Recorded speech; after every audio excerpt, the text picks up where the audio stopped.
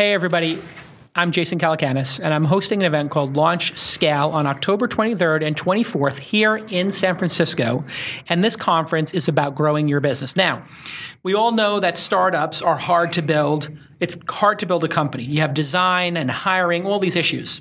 But to be honest, there's a lot of people who have built great products that are not growing, or they're not growing as fast as those people want them to. So we've created this conference, Launch Scale, to specifically teach people how to scale their businesses. And now there's a lot of companies out there here in the internet space, like Indiegogo, Thumbtack, HomeJoy, Signpost, Hipmunk, Hotel Tonight, Wealthfront, Politico, Reddit, a bunch of sites, Uber, Airbnb, Dropbox, that have scaled their businesses wonderfully and beautifully. And there are specific techniques to doing this, and they go across the entire range of the business. So what I want to tell you about is the speakers that we've lined up so far. We got about a dozen of them, and there'll be another dozen or two coming. And we'll have about 400 or 500 people there. It's going to be an amazing event. I've brought two people with me here today to talk about the Scale event.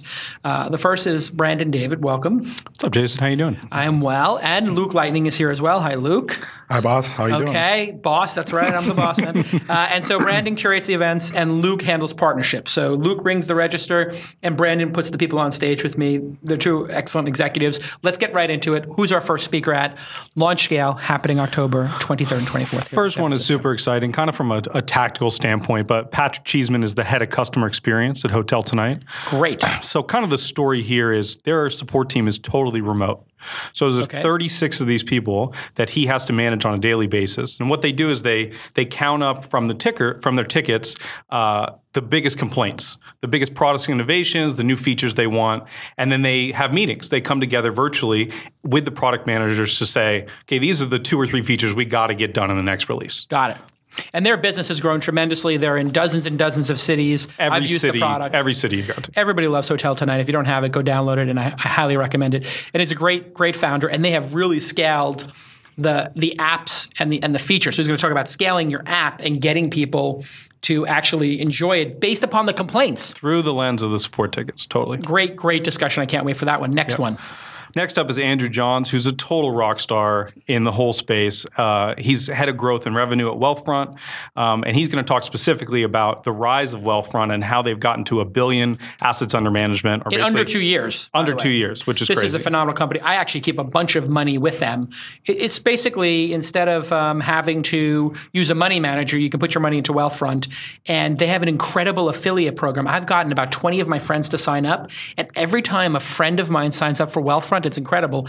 I get $5,000 or $10,000 that I have under management without any fees. Mm-hmm. So what they've done is they've turned every single customer they have into a salesperson, an advocate, and now they are growing without having to spend money on marketing. It's genius. And Andrew, by the way, previously worked at LinkedIn, I believe. LinkedIn and some Facebook as well. Right. Yeah. So he is a total rock star in the growth space, and we're very lucky to have him. Next speaker.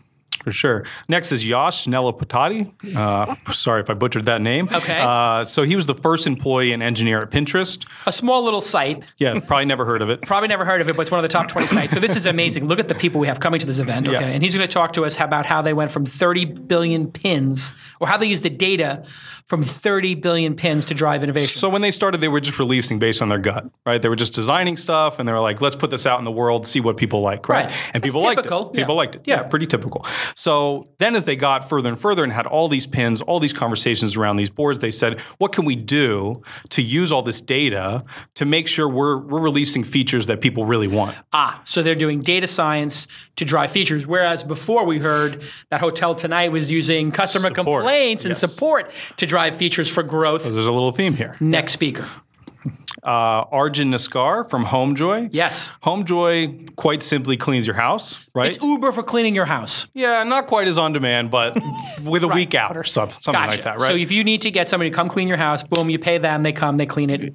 And they're in how many markets now? 31. Wow. in little under 2 years. This was a YC company. Y Combinator company, yep. Y Combinator company. And they've just scaled like ridiculous, right? And they're going to talk about the logistical operation challenges of going to new cities, setting up the supply and demand, getting the cleaners, both sides getting of the marketing together. Exactly. Now that's a secret that a lot of people don't know how to do. Yelp was one of the original people to do it, right? They started in San Francisco, then I think New York and LA, and they did little parties to get people together. But there's a lot to be said about launching in new markets. Hotel Tonight did that. Uber did it. Airbnb. It's a real science, and I'm looking forward to that talk. What's your next talk, Brad? Yelp, if you're listening, love to get you involved too. You have to get Yelp involved. I'll try to reach out to Jeremy. Yeah. Go ahead.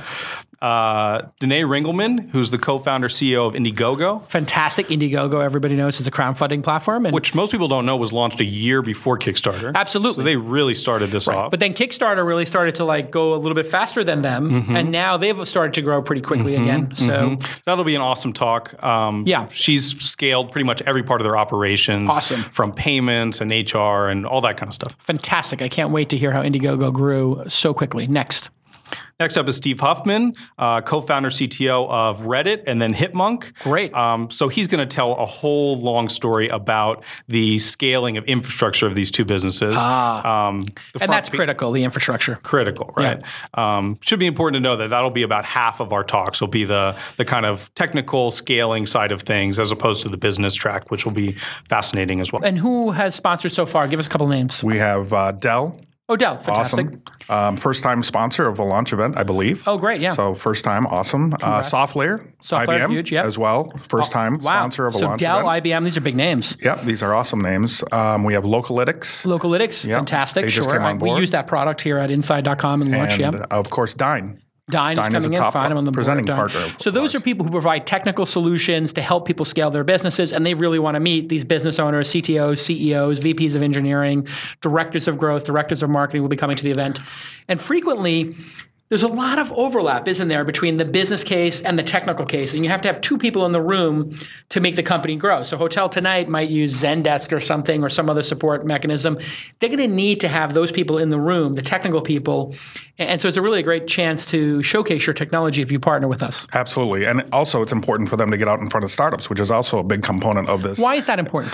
Because I think companies want to get out in front and show that they are supportive of the ecosystem, supportive of entrepreneurs in general. I know Dell has this awesome entrepreneur program now. Right, very focused on it. Yep, absolutely. And so they want to get out in front of But now they must have their own motivation as well. So yeah, it's great to support the startup community, but why are startups so important to them on a business basis, do you think? They're probably going to be long-term customers if they catch them early, even if 95% of them fail. The 5% that do not fail become the next Hotel Tonight, Hipmunk. And so if they do scale, i.e. the name of the event, Dell would like to get in with Uber or Airbnb or Reddit or Hipmunk or Wealthfront early. Exactly. Because they might go from a $500 a month client to a $50,000 a month client for those people. Let's go to the next talk. Sure. Let's keep the train moving. Marco Zappacosta. I'm an investor in Thumbtack. A nice win for Jason coming along. So the kind of theme here is they got 70,000 paying customers with no sales force. Wait a sec. You have 70,000 people to pay without having a sales force. So I can get rid of Luke and get 70,000 customers? Exactly. No dialing for dollars, no mail merges, no mass emails. And the way they did this was by fine-tuning their business model perfectly. Got it. So now they have service providers, service pros coming to them buying leads. Got it. Right? And this is a massive change. Like there's not advertising just for the sake of advertising, taking out a block and paying money and hoping. This is tangible leads. So I'm a piano teacher. I'm going to pay $5-10 for each lead, hoping that every 10 leads I land a customer who has a lifetime value of X. Next is Josh Ellman. Okay. He founded the growth team at Twitter. This Absolutely. Yeah, Josh is a very famous guy. Time. Yeah. And they created the very first LearnFlow, which if you don't know what LearnFlow is, you come onto a website for the first time, you're using a service for the first time, you need to know how to learn, how to use it. It's like the walkthrough. It's like the little tutorial. But a little more interactive than that, right? So not just a tutorial, but making you click through things. So everybody's probably familiar with it on Twitter now, who to follow, who you follows, et cetera. But at the time, he created that. And at the time, everybody knew about Twitter. It was coming along, but very few people knew how to use it. Right. That's their big challenge, right? It was a little too complicated for people. And he previously worked at Facebook as well. He did, yeah. So now you have somebody who worked at Facebook, Facebook, the fastest growing company ever here in the Valley, I think, in terms of number of users, not in terms of revenue. I think that goes to Uber. But in terms of users, certainly Facebook was the fastest. And then Twitter was right behind it. Mm-hmm. So he's worked at both those places, and we have him speaking at LaunchScale. We do. And he's also a venture capitalist now, so that's kind of cool. So he's been rewarded for being so good at growth, Josh, that he's now a venture capitalist. And it gives him this awesome, big picture view of what's happened, right? Walker Williams is the CEO of Teespring. This is a great company. Teespring is awesome. Basically, it's crowd-funded custom T-shirts. Right. So you sign on, you design your T-shirt any way you want, and then you can market it to the world. And if 10 people decide to buy the T-shirt, then like a Kickstarter campaign or an Indiegogo campaign, they actually go to production with their T-shirt, and you get half the money from it. So if you're trying to raise money for a school or your local fire department, people do this, but also people do it to make money. You're a YouTube celebrity. Speaking of making money, they now have 10 millionaires just from using this platform. So there's 10 people who have become millionaires making T-shirt designs. And marketing them. All right, I quit. I'm going to go do that. Sounds easier to me. Go, next one. This is incredible. Look at all these great companies scaling. So this is Aaron Magnus. He's the VP of Marketing at Betabrand. Okay, what's Betabrand? Betabrand is a totally crowd-funded clothing. Yes. Clothing, right? So what they do is they have this think tank where they send emails to their big emailing list, and they say, is this an item that you would wear? Right. And then if enough people say yes, they produce it. So they don't have this unwanted inventory laying around. They don't have to do a lot of money with R&D, those kind of things. So it's sort of like a Kickstarter, but for clothes. Yep. But from the brand that actually makes the clothes. So it would be like if Levi's sent does anybody like this kind of jeans concept? Does anybody want green dungarees?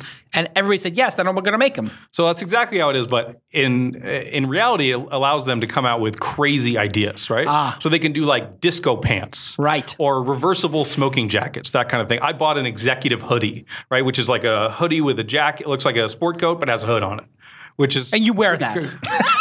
Please wear it to the office so we can make fun of you. That's a great joke. It's very creative. He's never worn that to the office. If you want to see me in the executive hoodie, I did see the executive hoodie on their website, and I actually thought for a second of embarrassing myself by buying it. Next slide. Let's keep going.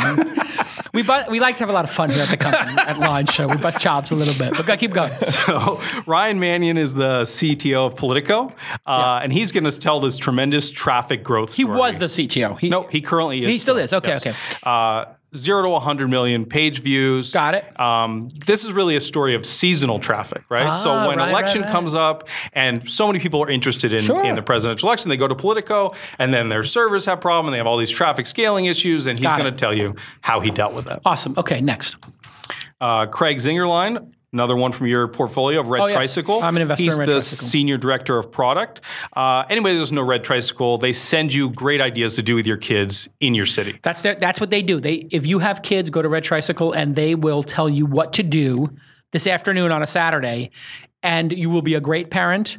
And you will have your kids engaged in something, so you can go have a beer or something. No, seriously, it's like I've gone to so many events and have so many memories from finding some of Red Tricycle, and they have grown tremendously through email. Mm-hmm. It's their big secret. So 750,000 emails. And now, how they manage that, huh? And how they manage that, right? They're sending millions of emails a month because they're hitting them a couple times a month with different things. Yes, every week. It's great. In terms of email, I don't know if there's a bigger scale. It's there is. Crazy. There's a couple. I think Daily Candy hit a bigger scale, but they went out of business, which was tragic. Maybe Groupon, Living Social. Yeah, Groupon, Living Social, absolutely. So this is this is an up and coming one. Yeah, this is a startup. They have the open rates is amazing. So I hope they talk a little bit about open rates. Make a note to ask them to talk about how to get people to open it, other than making it awesome. But I'm really looking forward to that talk. Next talk.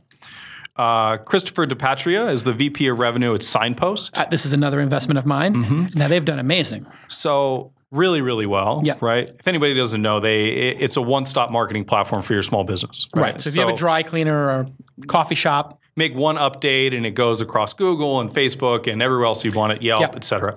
So they do have a really big sales force, right? Dialing for dollars. And he's going to go real tactically through how they scaled from 5 people in sales to 100 in 2 years. Wow. So that is a scale issue too, because that's scaling inside your organization in order to grow the organization's customer base.